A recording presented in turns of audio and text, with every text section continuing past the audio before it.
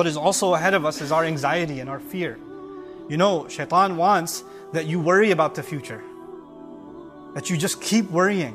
What's my son gonna do? Is he gonna rebel? What's my daughter gonna do? What's my husband gonna do? What's my wife gonna do? And you keep worrying about other people and what they're gonna do and how they're gonna feel. Like you're in charge of them or you're in control of them. We're barely in control of ourselves. But we think we can control what everybody else around us is going to do and what their future is going to be, and we want to control their future. You'll have a mother dying every day. Why isn't my daughter who's married, why isn't she having a baby? When is she going to have a baby? When is she going to have a baby? And she's calling her and saying, you know, Allah wants you to have a baby. Allah doesn't want her to have a baby. You want her to have a baby.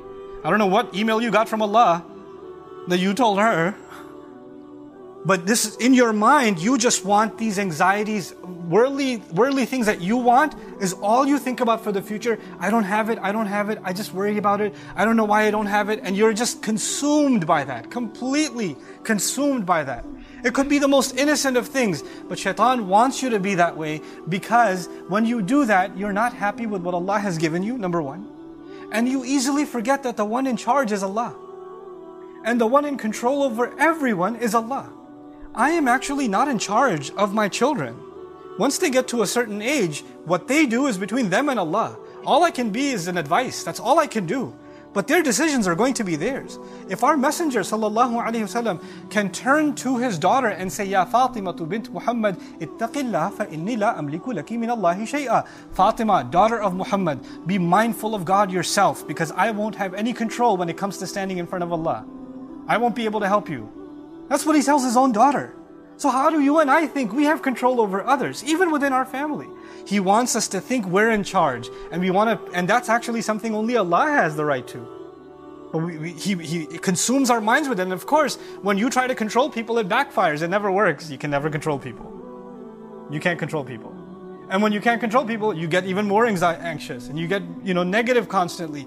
And when you become negative constantly, it's impossible for you to be grateful. Look at how the ayah is going to end. وَلَا تَجِدُ أَكْثَرَهُمْ شَاكِرِينَ. You're not going to find most of them grateful because they're going to be negative all the time.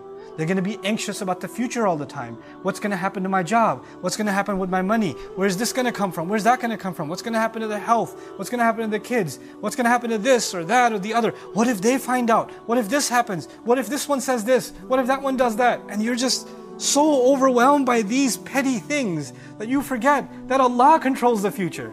That Allah owns it. Not you, not me. And the fact that we had even a good, peaceful day, one moment, was not because we earned it or we planned it or we controlled it. It's Allah who gives relief. Every single day, that's Allah who gives relief.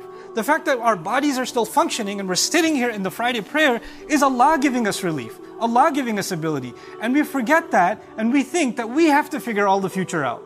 We have to control all the outcomes. And that's one of the things Shaitan wants, is to make you confused about thinking that you have something to do with the future. One of the greatest tricks of the Shaitan is to make you pessimistic about the future.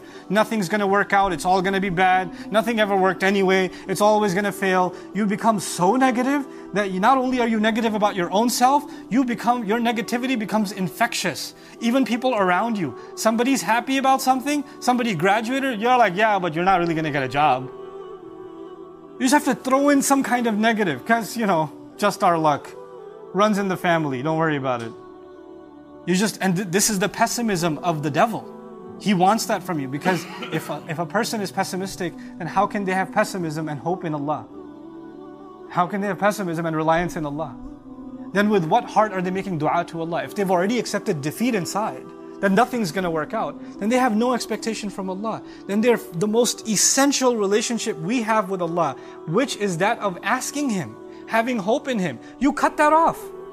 You're hopeless. And what is Shaitan by definition? He's hopeless.